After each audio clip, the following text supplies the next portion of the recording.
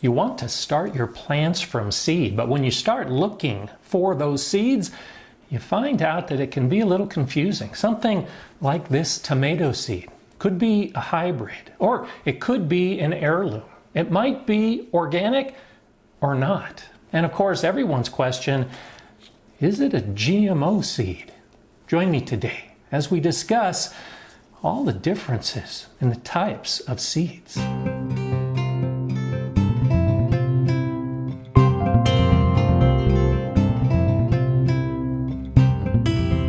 Hi, I'm Gardener Scott, and while the process of starting your plants from seed can be very simple, the actual process of choosing those seeds adds a level of difficulty. And some of these terms are mutually exclusive, so you will never find a hybrid, heirloom, organic GMO seed. And that will make more sense as we proceed in the video. All of these seeds and all the seeds that you'll find at your nursery, garden center, or online will fall into two basic categories. They'll either be hybrid or open-pollinated seeds. Now, the hybrids have been developed by these seed companies. So in the case of this Burpee Sweet 100 tomato, it's a hybrid seed. And I know that because it tells me on the package it's a hybrid. And you can expect that hybrid seeds will be identified by the seed companies on the package or in the catalog you're ordering from. If it doesn't say hybrid seed on the package, well, then you can assume pretty correctly that it's an open pollinated seed. For the hybrids, what these seed companies will do is take two different parent plants. So in the case of the Sweet 100, they'll take the male pollen from the flower of one type of tomato and they'll introduce it into the flower of a different type of tomato. And then they'll allow the fruit to grow from that flower and then save the seed and then plant that seed and see what results. And so a lot of these seed companies have spent a lot of time and effort and money developing the hybrid plants that we want to grow in our garden, like the Sweet 100. The key thing to take away from these hybrid plants that we're growing, if we save the fruit from those plants, in this case, some of these Sweet 100 tomatoes, if we save that seed and then plant it the next year, there's no telling what kind of plant is going to result. Because of the way genetics works, we're only getting that first generation of Sweet 100 tomatoes. Beyond that, it could be anything. So generally, we don't save the seed from the fruit of hybrid plants because that seed is not going to grow true to its parentage. Every year we want to grow Sweet 100, we'll have to start with new Sweet 100 hybrid seed rather than saving our own.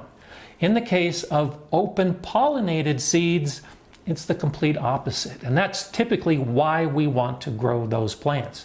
Those open pollinated plants will produce fruit that if we save the seed from that fruit and then plant it to grow again, the resulting fruit will be exactly the same as the parents. So if you want to save your seed, to save money and because you find a variety that you like, saving the open pollinated seeds will allow you to continue to grow generation after generation of those plants. But that's just not the case with the hybrids.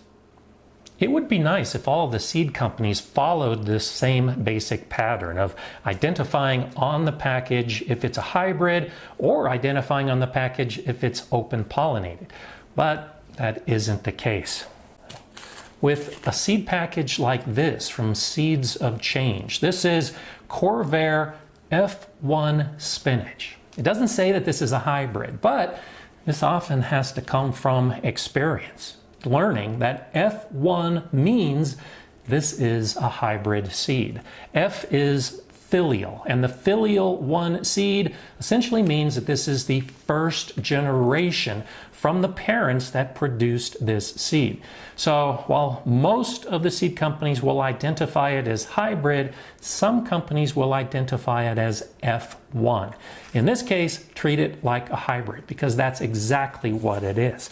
You'll have other companies, like the case of this American seed with this early crookneck squash, they'll identify it as heirloom. Well, all heirloom seeds are open-pollinated seeds. So you can assume if it's not labeled as F1 or hybrid that it's open-pollinated. But if it's specifically identified as heirloom, you know that it's an open-pollinated seed. You can save this seed and expect to get the exact type of plant, but that doesn't hold true with an F1 hybrid. There are a number of different reasons why you might choose to grow a hybrid versus an open-pollinated. Remember, the hybrids are being developed for very specific characteristics. And if you're not saving the seed, a hybrid may give you what you're looking for. If you want a tomato plant that produces a lot of delicious red cherry tomatoes, well then Sweet 100 may be the way to go. And if you're not worried about saving the seed, you can grow this in your garden every year. But if you're looking for a small, yellow, tasty heirloom tomato, you might want to go with a lemon drop like this from Seed Savers Exchange. There's no agreed upon definition of exactly what heirloom seed means. For most gardeners, it means that the seed has some story to tell, like in the case of this lemon drop. And on the package, it talks about the gardener discovering it amongst other plants and then it being developed in 2010. For some gardeners, heirloom seeds have to be old enough that they predate World War II. That's because after World War II, through the 1950s, a lot of these seed companies began developing the hybrids for the home gardener. Before World War II, you really didn't see that. And so in the case of many of these tomatoes, when you read the package or when you see the backstory online, you'll discover that some of these seeds go back generations. In the case of some heirloom seeds, the story goes back over 100 years. You can buy seeds that were grown in the gardens of George Washington and Thomas Jefferson. Those definitely have a story to tell, and they're definitely heirloom seeds. Some of the more recent heirlooms that we'll find in our garden may not have as interesting a story, but they still fall into that open pollinated category. There are some companies like Baker Creek Heirloom Seeds that specialize in growing and producing for the home gardener the seeds that are heirlooms with a story to tell. And the Baker Creek catalog has some wonderful stories of where they get their seeds. You have other companies that specialize in organic seeds, like these Seeds of Change. And they'll be identified with a certified organic symbol on it. Well, this is where more confusion comes, because as I look through these packages, I have very few that actually have this symbol. What this symbol means is that the producer of the seed, in this case the growers at Seeds of Change, took the time, energy, and paid the money to be certified by the government as an organic grower. The seeds that result from this organic growing can now be labeled as certified organic. But there really isn't any difference in the way that the plants will grow. This is one of those philosophical discussions in gardening. I can grow this Boston pickling cucumber, which is an open pollinated. I can grow this black krim, which is open pollinated. I can grow this slow bolt cilantro that is open pollinated. The difference is this is the only one that has been certified organic. If you want to support the concept of organic growing, well then these are the type of seeds that you might want to buy. But once they get into your garden, the plant really doesn't know the difference as to how it was produced or how it was labeled on the seed package. If you continue to grow using organic methods, well, then you can consider that your seed is organic seed. You have to go through that process and fill out all the paperwork and pay the money for your own seed to be certified organic. But most of us as home gardeners really don't care about that. So whether you start with organic seed or start with a seed that is not certified organic, if you practice the methods of organic gardening and grow an open-pollinated seed and then save it, well, in essence, you are continuing that philosophy and the concept behind organic gardening.